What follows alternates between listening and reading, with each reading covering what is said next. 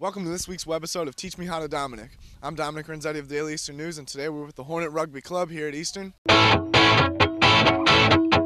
Rugby is an intense contact sport similar to football, but they don't use pads. Reach, touch, ball, engage. Push,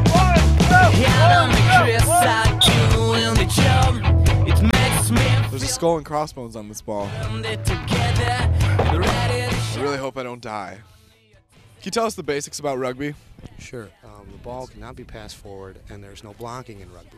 Every time Don explaining, that's up. You have to have continuous play behind the ball, and you have to use either your hands or your feet to carry the ball forward to score. People say it's like football because of its physicality, because of its tackling, and they say it's like soccer because how the play doesn't stop. The ball keeps going. One thing you got to remember is you can't tackle above the collarbone. You will not have pads today, and do not pass the ball forward, and do not get in the way of a tackle.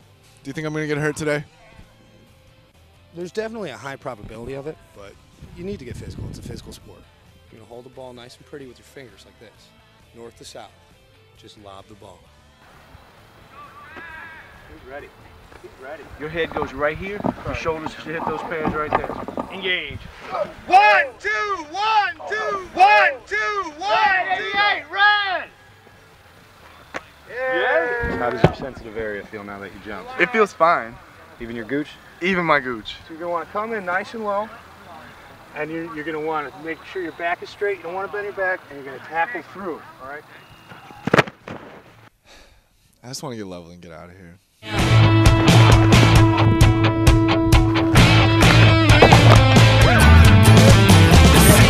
Anybody else want to hit him?